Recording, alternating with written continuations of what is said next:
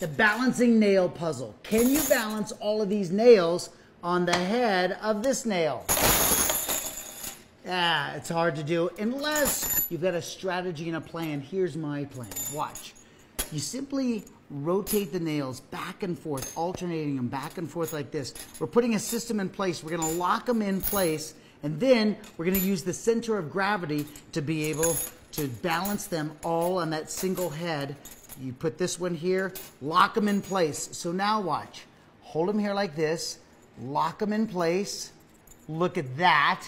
And now balance on the head of this nail.